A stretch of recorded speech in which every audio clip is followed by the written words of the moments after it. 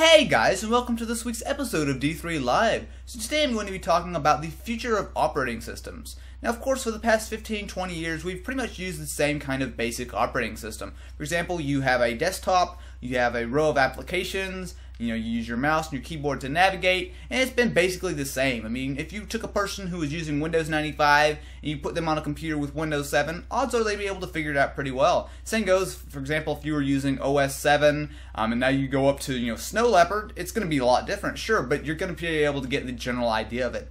But now, in my opinion, I think we're going through a major change in the industry. So with the advent of touchscreens, with phones and tablets and whatnot, I think that a lot of the people who are using a laptop and using a desktop can very well in the next few years start moving over to tablets, and of course everyone pretty much has a smartphone, which of course can do a lot of the stuff that you used to be able to do on a computer. So there's a big thing about operating systems that's really going to be shaking up everything. So if you take a look at the desktop and the laptop operating systems, you'll see that there are a lot of major things. So for example, with Windows 8, Windows 8 has a really dramatic redesign that is very, very similar to what you might find on something like a Windows Phone 7, but of course it's going to be for a standard desktop, laptop, or of course a tablet. Now what this means is that especially for like tablets and devices with a touchscreen, it's going to work really nicely. You can be able to pen and swipe and do all the kind of gestures and whatnot that you would expect to do. But for on the desktop and the laptop, you still have a very similar interface where you can still just click and go through the keyboard. Now, as far as how that's going to work and how perfect that's going to be, we're definitely going to have to wait and see. But you can definitely tell that Microsoft has their eye on the future, and they're definitely looking towards the touchscreens being the the future of technology. Same goes for if you take a look at OS X Lion. A lot of the things that they've added are pretty much straight from iOS, and especially on the iPad. There's a lot of course, with the Mac App Store, which is a little bit more of an abstract thing, but of course, there's the Mac App Store. You have all kinds of different features that are very, very similar looking to on iOS. I mean, for example, a lot of it they're trying to implement having a touchpad, so you have your multi-touch gestures, all that kind of stuff.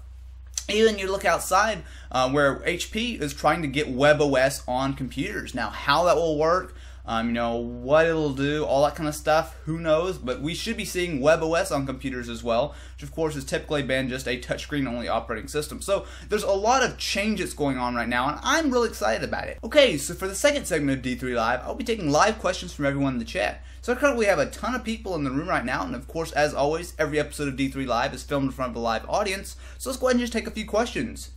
What is my favorite OS? Well, that's kind of hard to say. I mean, on the desktop, I use Windows.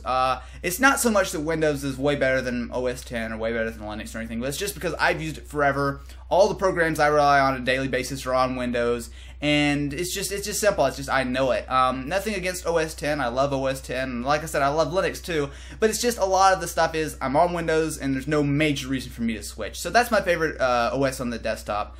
As far as mobile goes, that's kind of harder. I love iOS, obviously. iOS has been fantastic, but I'm really, really starting to love webOS. webOS is such an elegant operating system, especially with the new hardware like the Veer and the Pre 3 and the touchpad, all this new hardware. I'm really looking forward to that. So, yeah, hopefully that answers your question. It probably doesn't, though.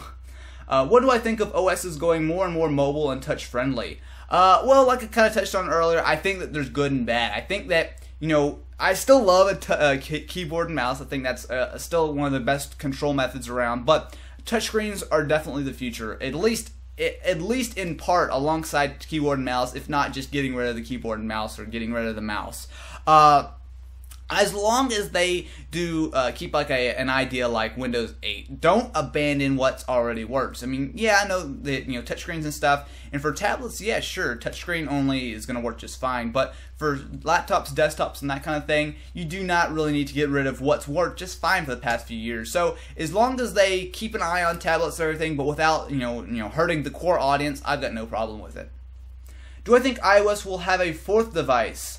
Well, they technically do. They have the Apple TV, the iPod Touch, the iPhone, the iPad, and the Apple TV. But yeah, I do think that over time that Apple will expand their lineup. I mean, it first started with the iPhone, they had the iPod Touch, and recently they added, like a year or so, they added an iPad. So it's really good OS, and personally, I wouldn't be surprised if we had some kind of like a MacBook Air or like an iPad with a keyboard or something. I could definitely see them expanding it out because iOS is really good, and I think there's a lot more opportunities out there for touchscreen OSs and iOS and all that kind of stuff. So yeah, I think eventually, maybe it might be a couple of years, but I definitely think that we will be seeing some more devices like that. Is Samsung's request for seeing Apple's new devices silly? Yeah, I don't honestly think that they're going to get an okay on that. I mean, they might, but I think most of that is, and if you guys are not familiar, Samsung and Apple are kind of getting into a legal battle about, oh, you copied me, this, that. It's all the kind of same stuff. But, yeah, Samsung said that, hey, we want to see your iPad 3 and the iPhone 5 and, all these kind of devices, which I don't think it's going to happen in the first place, but, I think it's mostly just they're just going at it back and forth, just trying to get stuff done. I mean, it's just politics.